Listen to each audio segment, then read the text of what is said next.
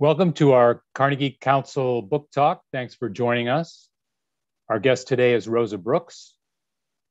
Rosa is the author of the new book, Tangled Up in Blue, Policing the American City. Rosa's life and work are very much in alignment with the mission of the Carnegie Council. Her themes are power and justice, law and the use of force, and ethics as a set of principles derived from lived experience, not divorced from the reality of everyday life. Rosa is best known for her work on national security, foreign policy, and international relations. In this book, she extends her analysis to domestic policy, focusing on public security at home. In this case, we're talking about policing the streets of Washington, D.C. This book tells the story of Rosa's enlistment as a sworn armed reserve police officer in the Metropolitan Police Department in Washington, D.C. The story takes us through training on patrol and into the lives of the people of the district who interact with police daily and nightly. In doing so, it prompts Rosa and us to rethink the role of policing in society. Now, this book is a truly amazing personal journey, complete with blood, sweat, and tears. And crucially, there's a lot of life-affirming humor in the book, which I really appreciated. Now, if I had one wish, it would be that all of those with the authority of badges and guns have Rosa's big heart, common sense, and can-do spirit. So what we're going to do now is I'm going to turn over to Rosa to tell us just a little bit about the book itself and how she came to write it. And then we're going to have some Q&A and conversation. We wanted to make the conversation as inclusive as possible. So those of you who are viewing, please use the chat function to submit your questions. And we're going to take those up towards the back end of this hour. So Rosa, thanks for joining us. And maybe I could turn it over to you for a little bit of an intro to the book. Sure. Thank you so much, Joel. I really appreciate your hosting me. This is always a terrific group, and there are always such smart questions and comments from this group. So really glad to be here. I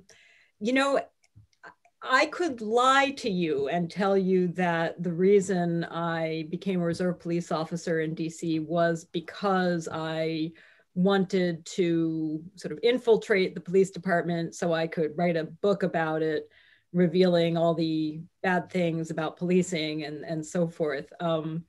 That actually, that makes sort of a nice, tidy story to say that's why I did this, so I could write a book, but it's not quite the way it happened. I launched this crazy project, becoming a reserve police officer, before I had thought about writing a book. And I was at the end of my time working at the Pentagon, where I worked for a couple of years during the beginning of the Obama administration. I found out totally coincidentally about this program, the DC Metropolitan Police Reserve Corps. And for whatever reason, and I talk a little bit in the book about what those reasons might be, I'm still struggling to make sense of them myself. I was just fascinated by it. And partly it was just the sheer weirdness of this program, that I've heard of cities that have auxiliary police, or who help with traffic control at special events and things like that. But DC has this program where anyone, you have to be a citizen, you have to be over 21. That's about it. You have to not be a felon. Can apply to be a reserve police officer, and if you're accepted, you go through the same police academy training as career officers. It lasts about 6 months. It's pretty intensive. And you come out on the other end, as you said, as a sworn armed police officer with full police powers. You can arrest people. You have a gun that is given to you by the city of Washington, D.C. And when I heard about this, I just thought, really? That's crazy. That's so strange that, city of DC is going to give a gun and a badge to a law professor and a journalist. That's a really bad idea, right? It just seems so fascinatingly weird to me. I thought, you'd let me be a cop? That I was seized by this sort of instant desire to just see what it was like. It was just so fascinatingly weird. And I quote in the book itself, quote George Mallory asked why he wanted to climb Mount Everest, and he supposedly said, because it's there. And that's sort of the truth of it, that I wanted to do this because it was there, and it just seems so strange. And as you noted, I have throughout my career, I've worked as a human rights advocate, I've worked as a journalist, I've worked for the State Department and the Defense Department. And as an academic, I've always been fascinated by the relationship between law and violence, and the ways in which we construct narratives to make sense of that relationship, and to define certain kinds of violence as good violence, acceptable violence, violence for a good cause, and other kinds of violence as unacceptable. And so I was curious to understand how police officers who work within a system that is pretty breathtakingly violent in a global sense, at least, right? About 1,000 people a year are killed by American police. I was fascinated with sort of how do cops make sense of that? How do they see their roles? How do they explain this to themselves? And probably I read too many detective novels too. So I did this, and I stepped down in November after about 4.5 years as a DC Police Reserve officer. And about a year into the experience, I started thinking I should write about this. This is really fascinating, and I should write about it. And that's what the book is about. The book Tangled Up in Blue is a mix of just stories from that experience, with some of my thoughts on policy issues. When I started thinking I'd write something, I think I envisioned myself writing a much more academic book, and the definitive work on what's wrong with policing in America and what should we do about it, with thoughts on the blurry relationship between policing and war making and various other things. And as I got further, and I kept sort of starting chapters and hating them and tearing them up, or deleting them rather, we don't tear things up anymore. I sort of gradually realized that lots of people have written books about policing and what's wrong with it, and the criminal justice system and what's wrong with it. And I ended up feeling like, I don't know that I have something so unique to say about that it's worth a whole book. But what I maybe can do that is relatively unique is talk about the kind of experience, the dual vision that goes with being someone who had 1 foot, or actually probably more like 8 toes, firmly planted in the world of, the policy world, the academic world, the advocacy world, and another couple of toes in the policing world, and could share that double vision and share some of the stories of what I saw while I was doing this. So that's what the book is, and happy to talk about it. That's a great intro. Thank you, Rosa. Let me just pick up. First of all, thank you for your service, for doing what you did. Not entirely convinced that it always made the community better, but that's another story. Well, you certainly tried hard, and that comes through in the book. And the book is a service as well. So let's talk a little bit about that relationship between law and violence that you mentioned. And among the distinct characteristics you have is, you've done work in national security and now in sort of domestic and public security as well. And speaking about that narrative of law and violence, several years ago, when he was chairman of the Joint Chiefs of Staff, we had General Martin Dempsey at the Carnegie Council. And he used a phrase that stuck with me. And he said, my job is to manage violence on behalf of the state. Right.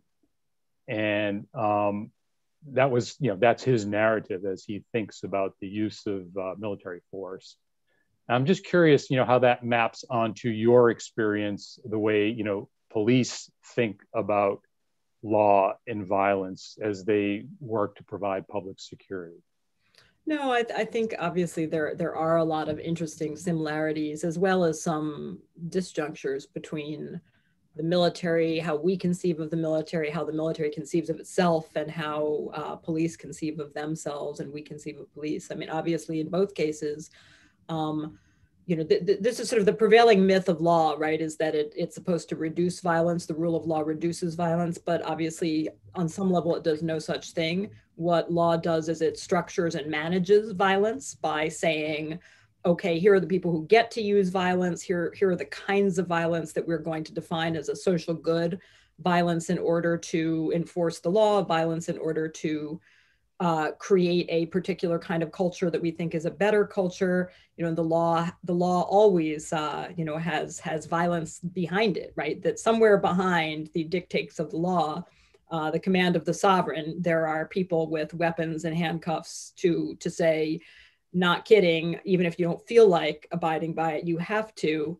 And police very much play that role in our society. What's been sort of fascinating in the last decade in particular, and really the last 5-6 years, has been the sort of growing chorus of voices saying, is the violence of policing the violence that is a social good?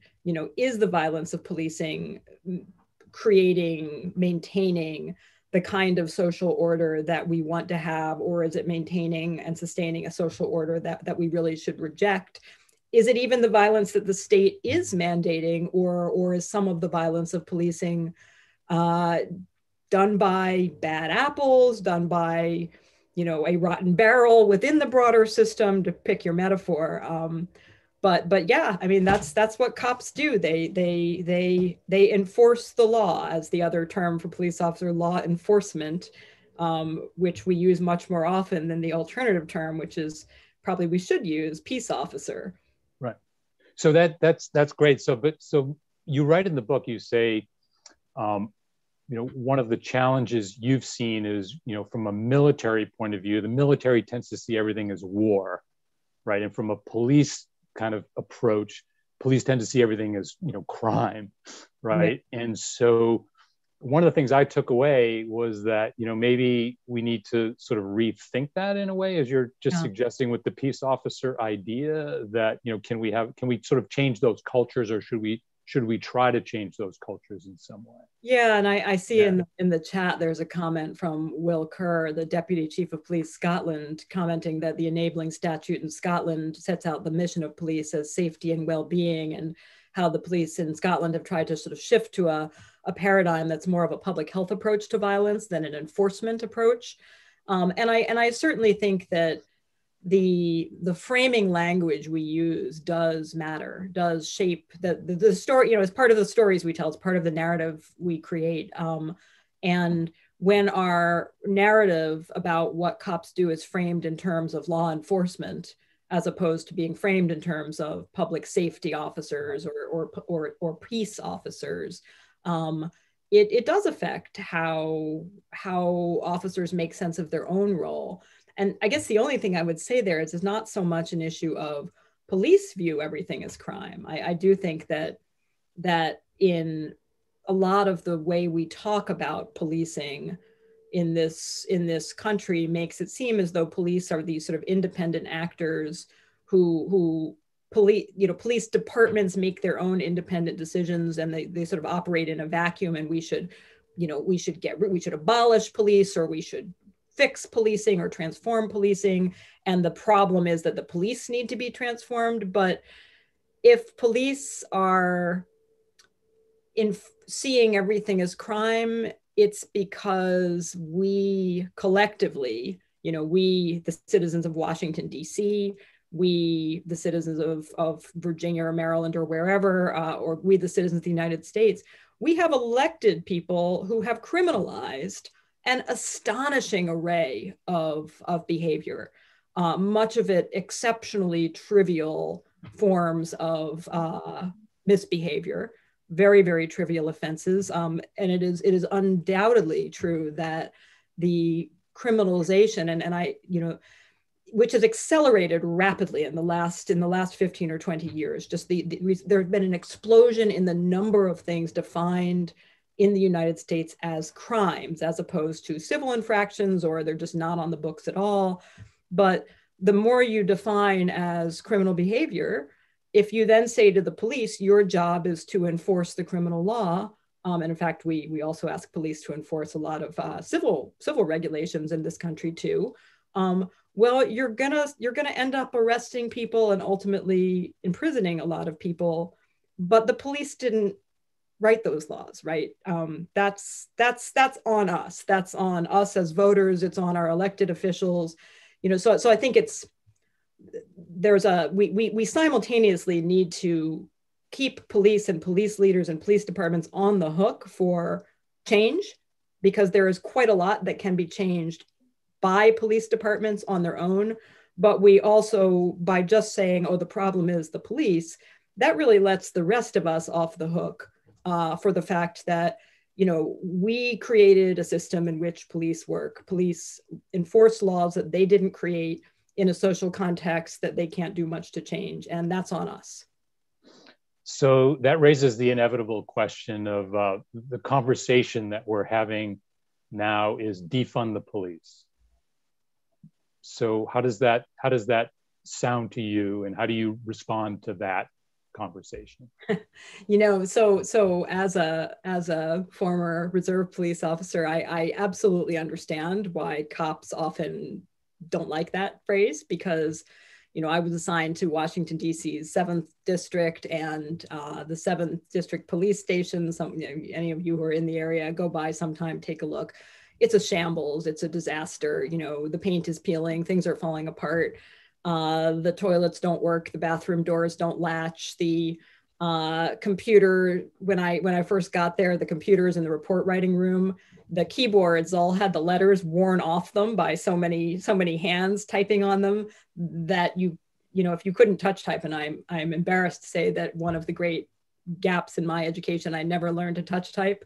So I'd be kind of staring at the keyboard going, oh, where's the M? I can't find it, because, and you look around and you say, defund, what are you talking about? We can barely afford the kind of minimal equipment to do this job, and there's so many things that you need. That said, I think when you change the conversation, instead of saying let's defund the police, if instead you say to cops, what are the things, it's not so much the question of like, do you have the resources you need to do what you're doing? But if instead you say to them, what are the things that you're doing that you don't actually want to be doing, that you don't actually think you should be doing, that you don't think you're best equipped to be doing?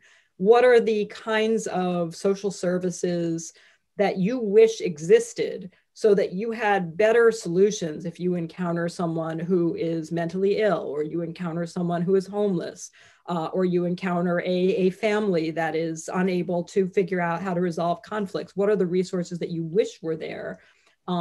And do you think that we currently fund them enough?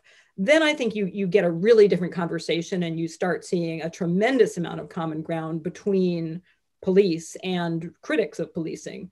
And the question is just how you shift that conversation from enough to do what you do to, well, what should you be doing? And obviously that shouldn't just be up to the police, right? That's up to all of us. What do we want police to do? What role do we want them to play? But I think when you actually start asking cops that same question, they actually end up coming out in places very, very similar to even some pretty radical critics of policing. So to use, going back to, this will be the last time I'll use a military analogy, but I can't resist. So, in the military, they talk about kinetic solutions and non-kinetic solutions, and moving, away from use of force to sort of other ways of thinking about providing security. Yeah. Is there an analogy here, or am I overplaying that a little bit to think about? Absolutely. Yeah. Absolutely.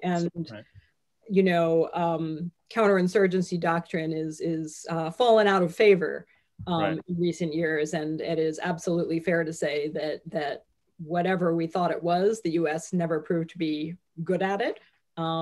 But, I think when you see so what lies underneath counterinsurgency theory is the idea that ultimately security is not just a function of enough people with guns using sheer coercion to prevent people from doing what we don't want them to do, that in fact it has to do with persuasion, it has to do with establishing a sense of the legitimacy of government actors. And how do you do that? Well, you can't establish legitimacy if your government is predatory. You have to have a government that in fact is providing services, that in fact is protecting populations, and so on. And that's I think a framework, whatever terminology you want to use, that again, I think most police officers actually would tend to agree with, but that is not the direction the training pushes them in. It is not the direction that our current budgetary decisions push in, to sort of say, hey, if we want to think about security in a broader sense, or to use another term from the international domain, sort of human security in a holistic way. Yes, armed people who can use coercive force have some role in that, but much more broadly, we need to be looking at what are the problems here? How do you address those problems? How do you meet people's needs? And that's part of establishing a willingness on the part of ordinary people to go along with the law, the rules, whatever we decide they should be. There's a great scene in the book which helps to provide, I think, empathy for what it's like to be a uniformed armed police officer, where you describe in great detail, I think it's the 30 pounds of equipment that you have to wear, your duty belt and all of that. As I was reading that, it made me think of, you may have read at some point Tim O'Brien's book, The Things They Carried, where at the beginning of that short story, he enumerates in great detail all of the things that are in his knapsack and on his back and so on as he patrols in Vietnam. It was sort of an interesting analogy, but it did make me think of the sort of militarized, what we're asking officers on patrol to do. And maybe you could just tell us a little bit about that scene in the book and why you wrote it and what you did carry. And how that reflects on what you were asked to do as an officer on patrol. Yeah, I partly wrote about that just because I realized that before I embarked on this sort of bizarre extracurricular activity, I had never really thought one way or the other about what police officers carry or what they wear. I remember I went on a ride along with some officers as I was going through the application process, and I noticed for the first time that they were wearing ballistic vests under their shirts. I sort of saw the outline of the vest. And I was like, oh, no kidding. They're wearing ballistic, that's what they do. And yeah, that is, it is a standard part of the uniform. It's mandatory for police officers in DC, except if you're, working inside headquarters or something. If you're out there, you're wearing a ballistic vest, and the vest is now external rather than internal. Although a compromise between militarization and non-militarization is that DC police uniforms now have a vest which has a kind of fake buttons and a fake pockets. So it sort of kind of looks like a regular shirt, except it's not. It's clearly a ballistic vest. And I sort of realized I had never given a millisecond's thought. I knew police officers had guns, and I knew that they had these big belts with stuff on them, but I had never really thought about what that stuff is. So I thought, well, if this was kind of fascinating to me to discover firsthand what that stuff is, it might be of interest to others. And so, yeah, you've got a lot of stuff. You've got your firearm and in a holster. You've got you have a flashlight, a big heavy flashlight. You have your handcuffs, and typically you have at least two pairs of handcuffs because you put them on a prisoner, the prisoner's taken off, you don't have handcuffs anymore. You may or may not find your handcuffs again, so everybody carries extras. You have rubber gloves because you're always touching icky stuff. People vomited on themselves and there's urine all over them or whatever. You have your expandable baton that in theory you could whack people with. It's actually quite rare, I'm happy to say, in ordinary policing. You have OC spray, which is basically the police version of pepper spray. You have a tourniquet that you carry. You have an entire tactical emergency casualty care kit that people usually wear on a leg, sort of a leg holster. You have, snacks. You have your cell phone. For a long time, you had to carry both a personal cell phone and the department issued cell phone because the department was too cheap to get phone service on their cell phones. They only had data. So you could use them. And in fact, you were required to use them for crime scene photography and to tag and upload your body worn camera videos, but you couldn't make a call with them. So if you wanted to be able to make a call, you had to have a second cell phone, your own cell phone. You have your radio, you have your body worn camera. there's more. You had to have the specified number of pens with the specified color of ink in the specified position on your pockets.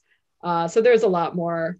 But you know, one time I just weighed myself before I put it all on and afterwards, and I realized that 30 pounds or so of equipment, that's a lot less obviously than soldiers carry. But it's a lot. I also realized what I had always thought of as cop swagger, the way cops kind of walk, like, I always thought that was sort of, because they're arrogant or they're expressing dominance. I realized that no, it's just that you've got so much stuff on your vest and on your belt, and sometimes on your legs. You cannot have a normal stance anymore. You have this sort of wide stance because there's just so much stuff. You can't just have your arms down by your side. You have to walk kind of like a bow-legged cowboy just to accommodate all of that equipment. Oh, that's great. Thank you. Thank you for sharing that. So I'm curious how you think about this sort of direction that you're suggesting of, demilitarizing the police in some way, which would go along with, de-escalation, decriminalizing, and so on. There are 400 million guns in the United States. Mm-hmm. And we know that, militias are, active, not only across the United States, but they've come recently to Washington, D.C. Mm-hmm. I mean, how do you start to process these sort of social forces that are coming together? You've got this very strong, point of view that I was getting from your book about, the need to rethink in the direction of demilitarization while we've got such a militarized society. Yeah. No, I don't think it's a simple question. I don't think I know the answer. No question about it. We live in a gun-saturated society. And the rationale for American police being armed is that lots of ordinary people are armed too, which means that if you encounter someone while you're patrolling, the odds that they are armed are actually a lot higher than in many other societies. And so I don't necessarily take the position that we should have unarmed cops. I would argue that many of the tasks we currently assign to armed police officers are not ones that do require armed police, right? And let me give an example. We have decided as a society that we want to have armed, uniformed police officers enforce civil traffic regulations. So you turn right on red where there's a sign that says no right on red. We have decided that we think it's a good idea to have a uniformed armed officer stop your car and give you a ticket. We're so used to that, we never question. We're like, well, of course, yeah, that's what the police do. They stop your car if your brake light's out or, whatever. But think about how you would react, how any of us would react if you missed an IRS filing deadline and the cops came to your door with their weapons and demanded that you step outside and let them search you and so on, because they wanted to let you know that you had missed the deadline for filing your estimated taxes, or if the city thought that your fence was too tall or your tree was hanging over your neighbor's yard too much, and the city residential zoning department sent armed police to, order you to step outside while they told you had to do, it's crazy. We would be like, that's nuts. That's overkill. Maybe we need armed people, but it's the same with traffic violations, right? You could make the argument that if someone is a fleeing felon or is firing out their window or is driving drunk, that you need armed officers.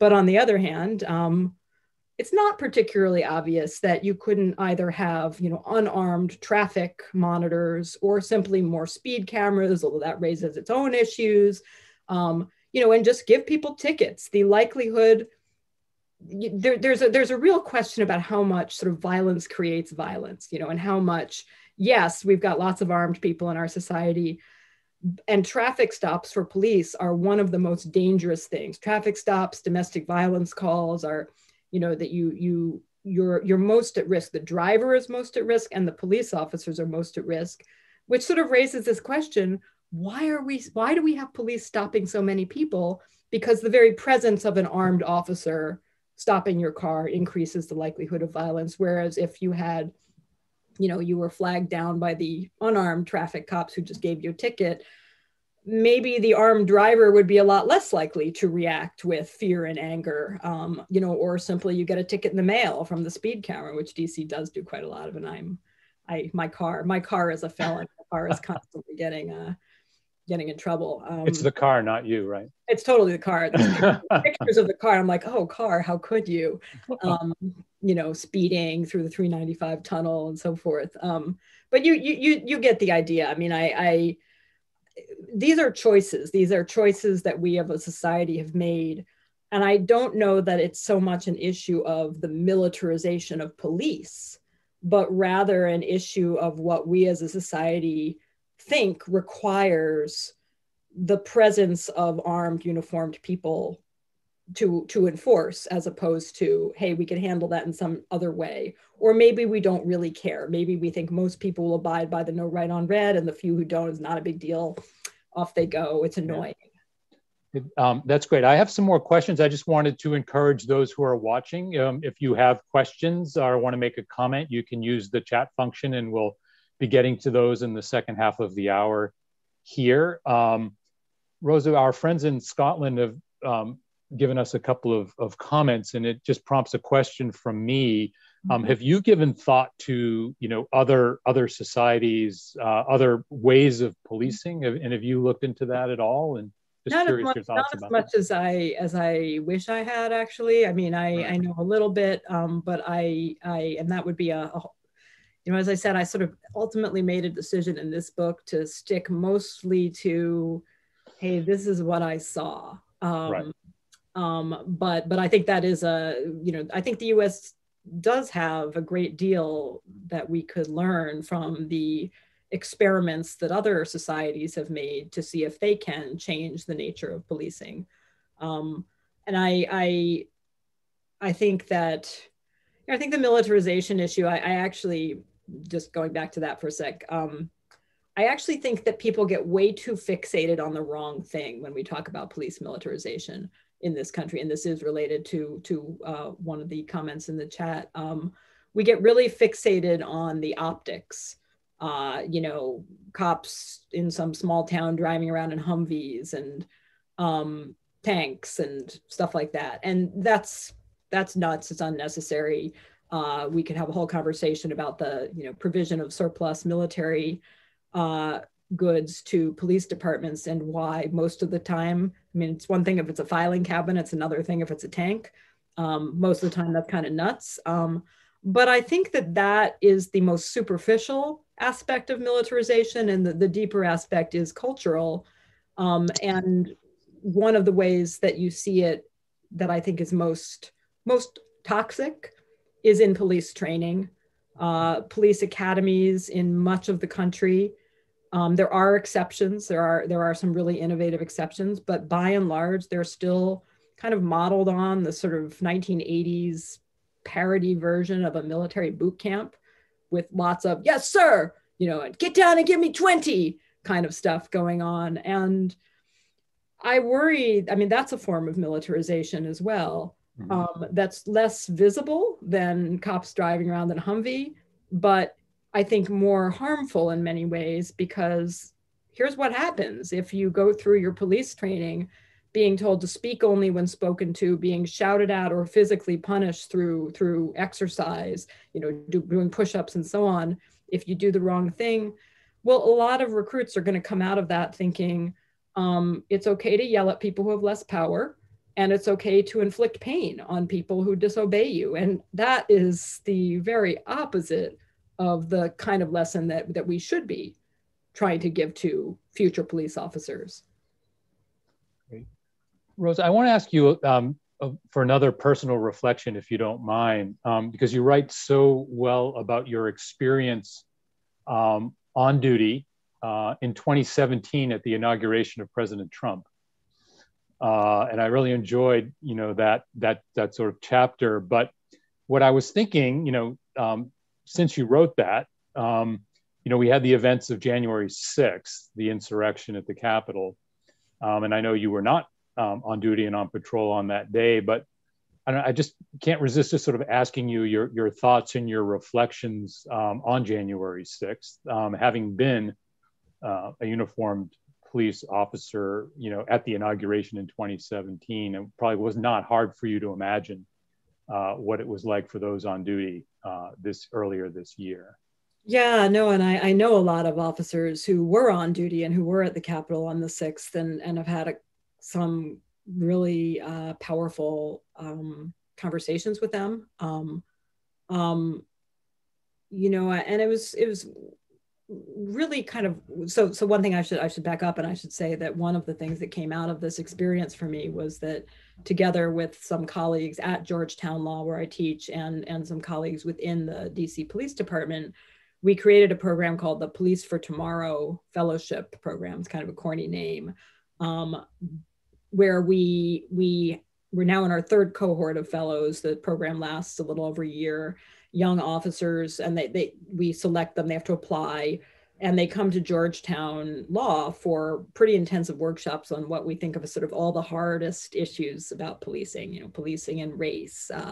The role of poverty. What is the role of police in a diverse and democratic society? And these are young officers who it's self-selected group. They have to apply. They're people who really want to be talking about those issues and who really see themselves as potentially change agents from within policing.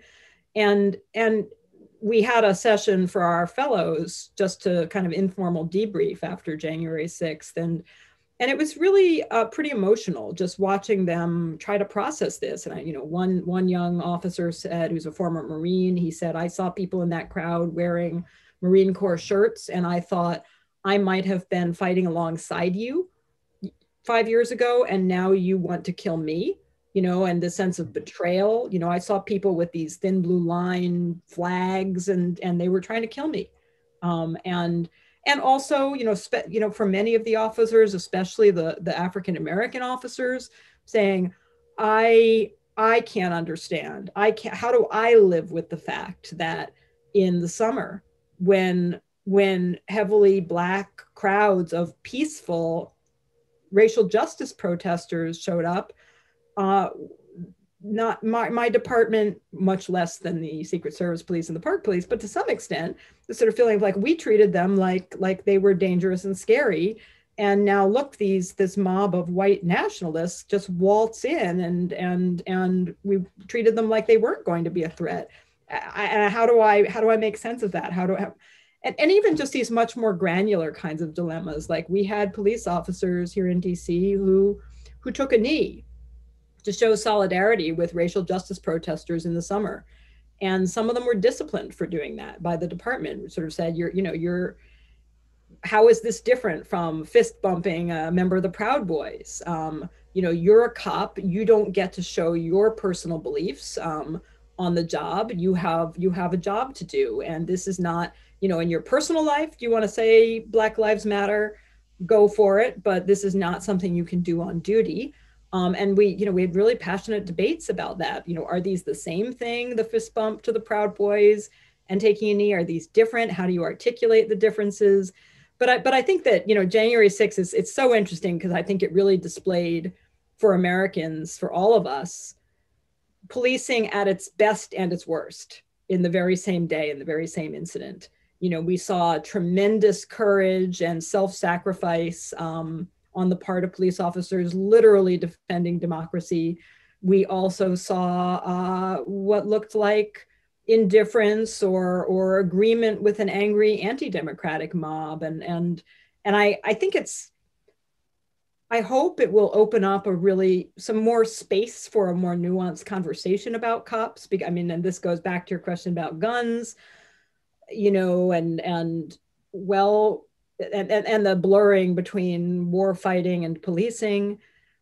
We may want policing to be much less violent most of the time, but we also want police officers who can fend off that angry mob, an angry mob of armed, violent people. And how do you square those things? I think it sort of sets up that conversation in a really interesting way. Great. We have some excellent questions from our audience. So I'm going to turn to Alex Woodson, who's just going to gather them together and offer them to you, Rose. Great. Alex? Yeah. Sure. So I'll just ask two questions and then we can take it from there. So this is from Jonathan Gage. Do you see value in more/better nationwide standards and rules and accountability in response to current concerns over, for example, excessive use of force against people of color, use of chokeholds generally, et cetera? And this is from Reed Bonadonna, former Carnegie Council Fellow. Would a separate officer corps, like in the military, have benefits in the area of leadership and accountability?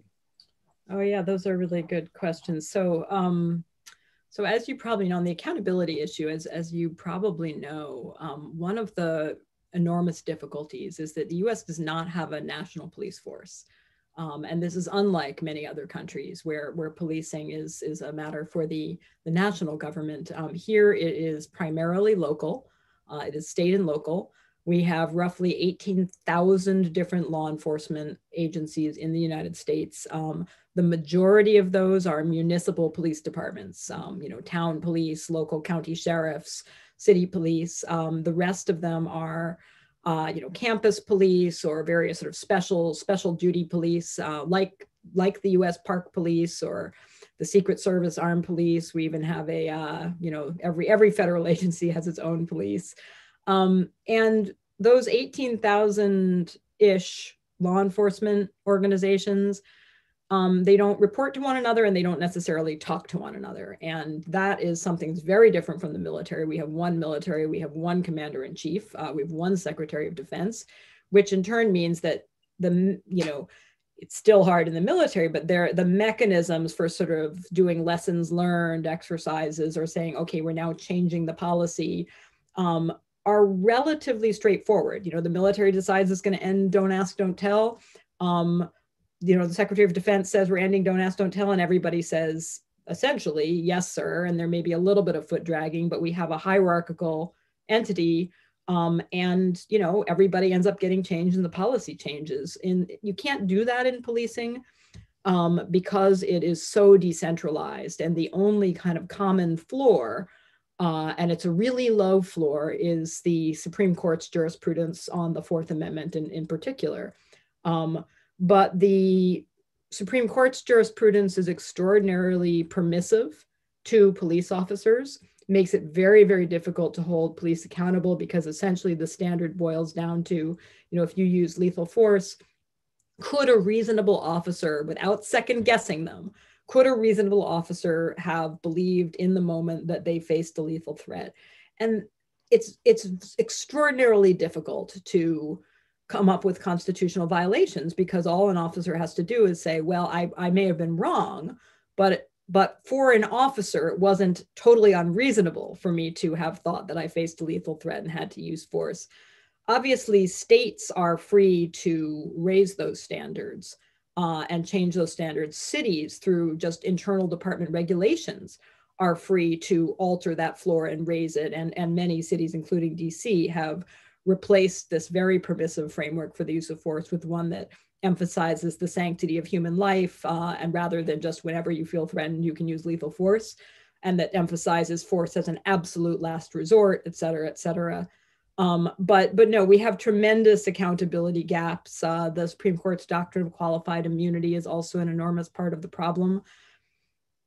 With Congress under the control of both houses of the Democrats for the time being, Congress can't obviously mandate rules for state and local police, but they can create incentives to change those accountability structures, and they absolutely should, because right now it's pretty much a disaster.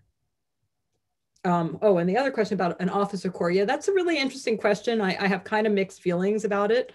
I on the one hand, I think that it's kind of weird when you think about it, that the only way to become a senior officer in American policing is to start as the lowest level of patrol officer and kind of work your way up.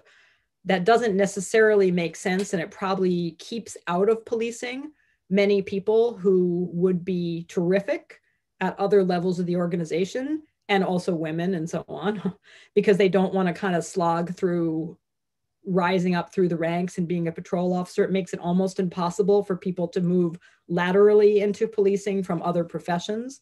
Conceivably, some kind of officer corps could change those dynamics. On the other hand, I do think there is something to be said for saying, we don't want to have a kind of artificial hierarchy as we have in the military between, commissioned officers on the one hand and enlisted troops on the other, with NCOs kind of in between. So I don't know. It's a great question. I don't feel like I have an informed opinion on it, but it's a really interesting issue.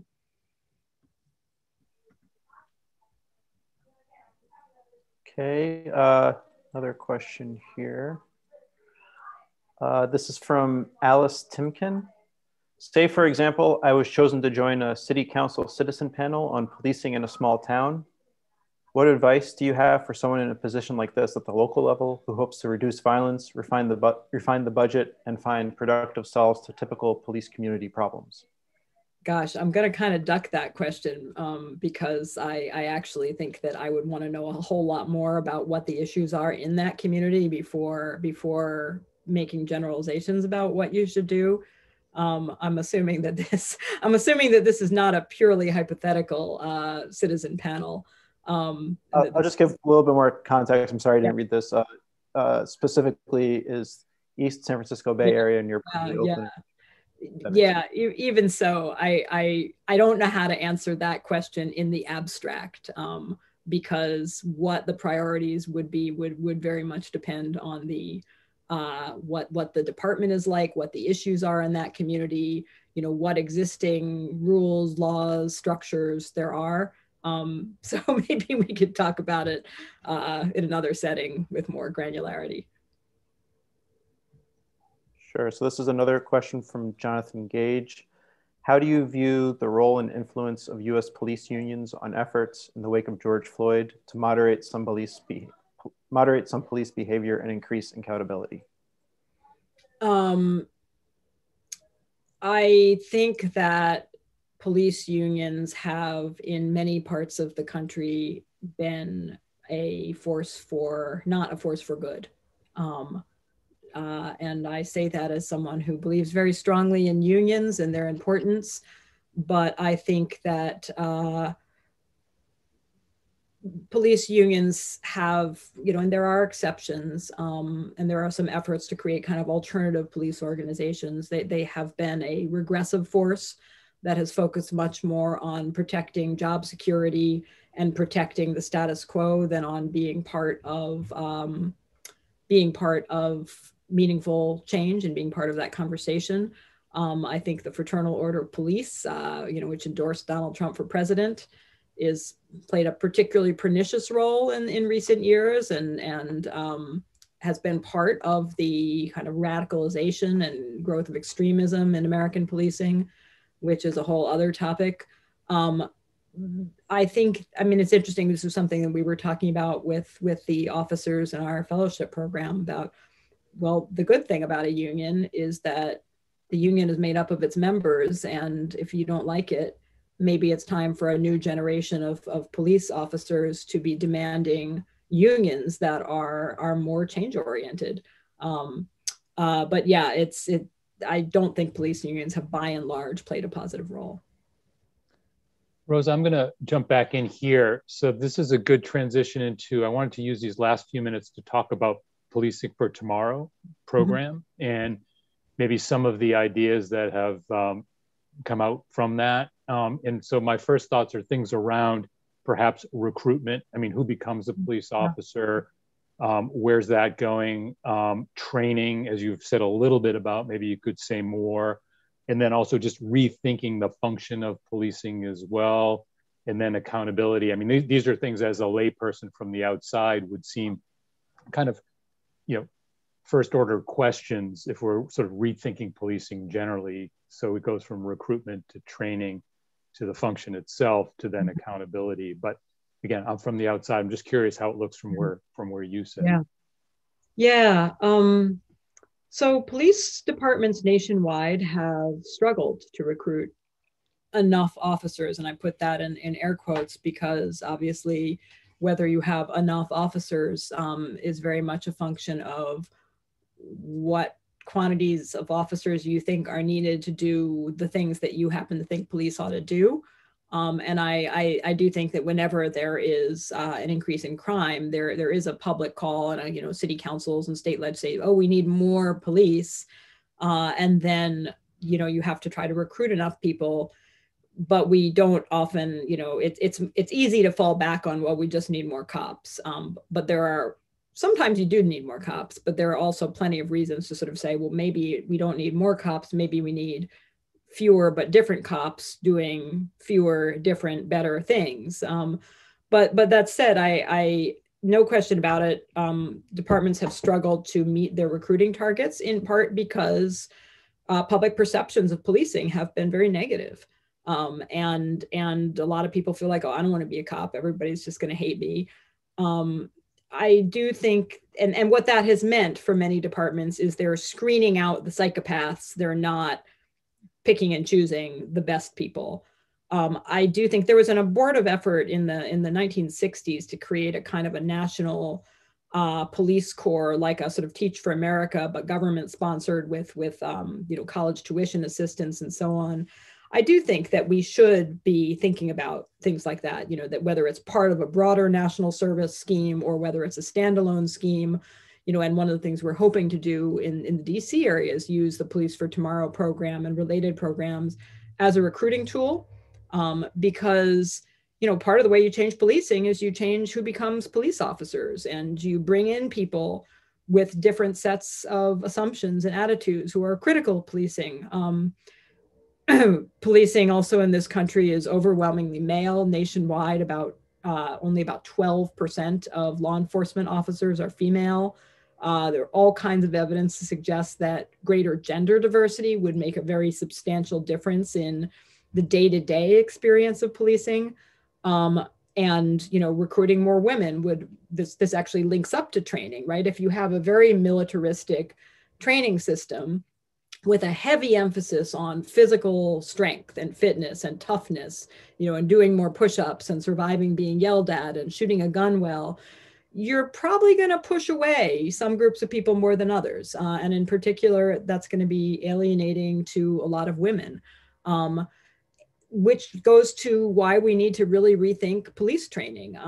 If it's seen as this hazing ritual involving push-ups and getting yelled at, it's going to be very hard to recruit women in particular, but also other groups. If police training is seen as emphasizing not just physical fitness, which is important, but also de-escalation skills and sound tactics and working within the community, working collaboratively with social services departments, working collaboratively with community groups, you have the ability both to recruit, I think, a wider range of people.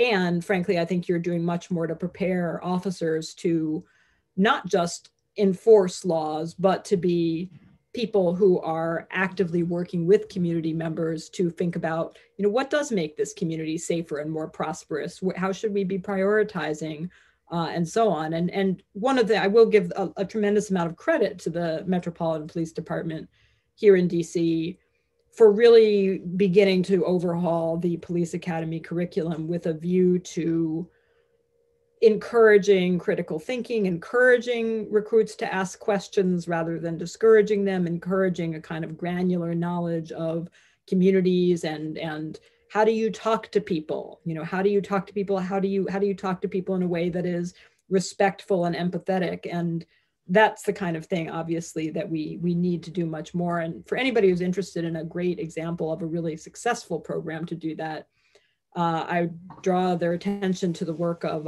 Sue Rahr, who's the former sheriff of King County, Washington. And she now runs the Washington State Law Enforcement Training Academy and has pioneered an approach that really emphasizes verbal skills, de-escalation skills, critical thinking and problem solving. And they don't do less training in physical tactics. They do more, because her argument is that a lot of the time when cops end up using excessive force or pulling their gun out, it's because they're scared. They don't think they can handle things without pulling their gun out. Whereas if you give them the physical confidence, think, oh, I can handle this, they're a lot less likely to pull their gun out. So these things aren't necessarily mutually exclusive. You can have police who are prepared to face physical threats but where the emphasis is much, much more heavily on the skills that you need to defuse situations instead of escalating them.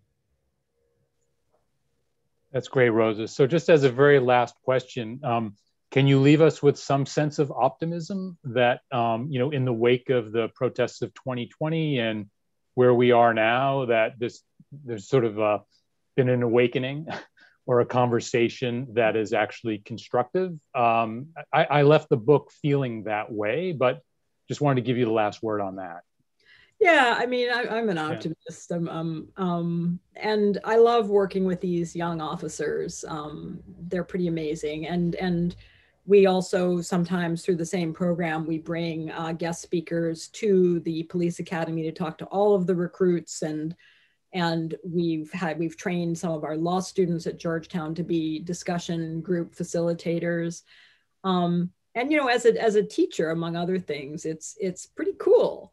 The kinds of conversations that happen there. And I think there is a real hunger on the part of young officers and recruits to be talking about these hard issues and to be talking about how to transform policing from within, and it's really kind of amazing the conversations that start taking place between people who start out thinking we don't have any common ground and end up each saying, I never thought of it that way.